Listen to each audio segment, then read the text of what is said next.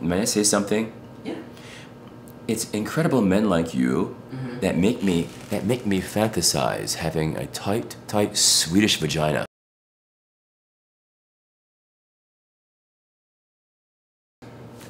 We have to be at the Lantern by 3. We do. We'll have time. I can text Tiffany and tell her that we'll be on our way. Will you let her know that we'll be a little bit late, and please tell her not to feel hurt. I don't want her to feel stood up. I am Erica, ERIK/ERIKA. My male name is Eric Leif Erickson I. My female name is Erica Lovisa Anderson.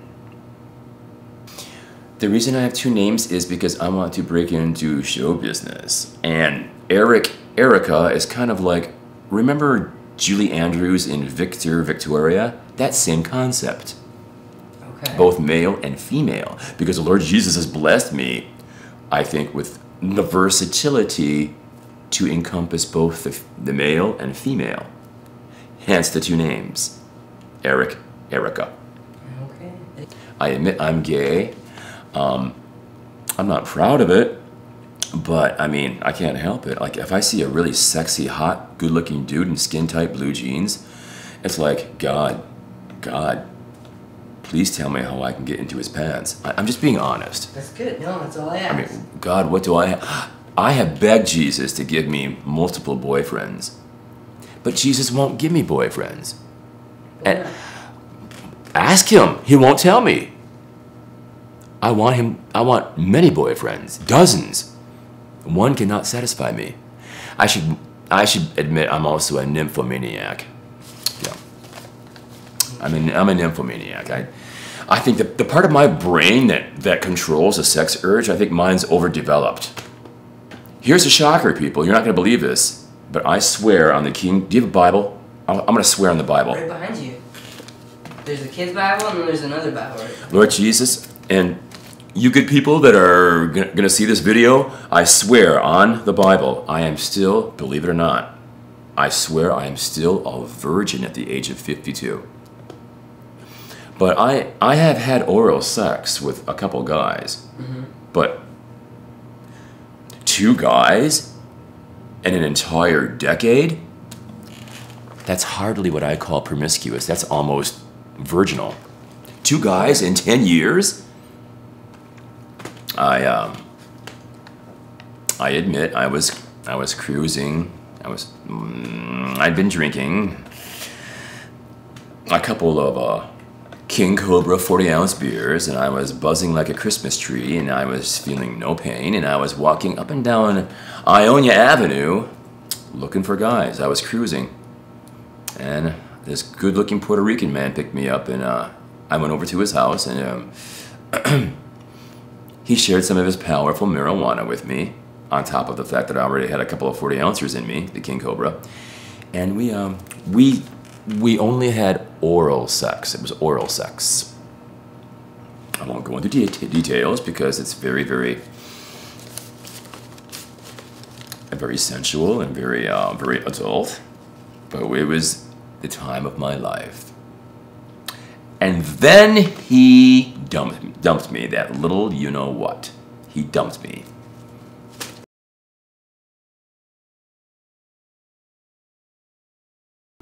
I don't have any attraction to women. Zero. Why do you think that is? It's got something to do with the fact that I was adopted, and I found out that my biological father was a very cold man who suggested to my biological mother that he had the affair with. He was a married man with his own children, and he seduced my mother, Barb, who I have met, my biological mother. She was seduced by him. They had sex in one of the classrooms where he taught because she was one of his students. They had sex on a table, and I was conceived.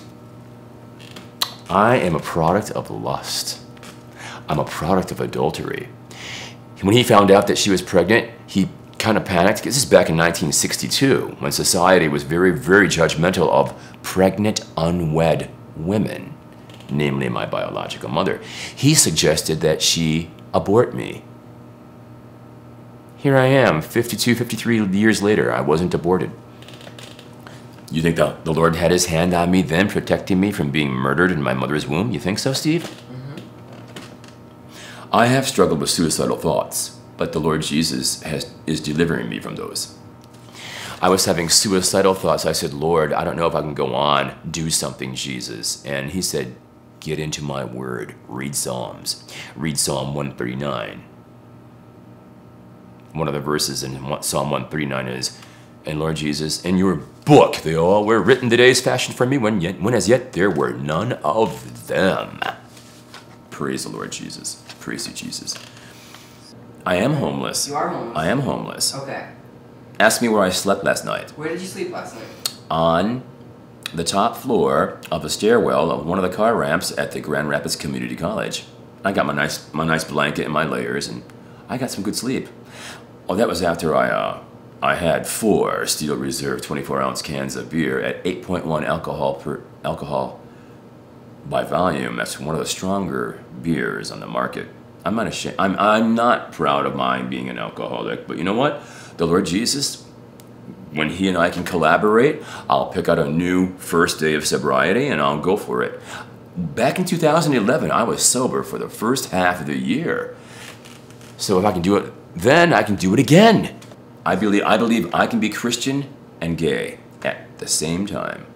And a lot of people don't agree with me, but you know what? I don't care. I don't care what people think. I care what Jesus thinks. Oh, I became saved in February of 1984 in my hometown of Redneck, Alpena, Michigan. It was at the First Assembly of God. Pastor Capitelli was there. And there was a traveling preacher named Reverend Paul Schmees out of Oxford, Michigan, whom the Lord delivered from, I believe, drugs, and he was also a drug dealer. There are times where I have this ongoing fantasy where I actually have oral sex with Jesus. Does that shock you? He'll sit in my lap and we'll just go at it. I mean, it's amazing.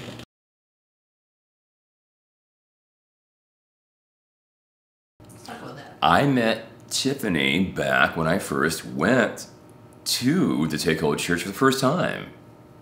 Probably back in 2010. Well, why is she so great? Because she's so non-judgmental. She accepts me for who I am. She knows I'm gay. She doesn't care. And what does that say to you? That says she's a very, very, very, very Christ-like woman. Because she doesn't condemn me. She's not bigoted like some of these Christians. Oh, you're a queer, you're a fag, you're gonna burn in hell. It's like, whoa. Getting a little emotional. Well, it's beautiful. I might cry. Why? Because I'm so inspired by the wonderful people that I've met at Take Hold Church. You're also wonderful.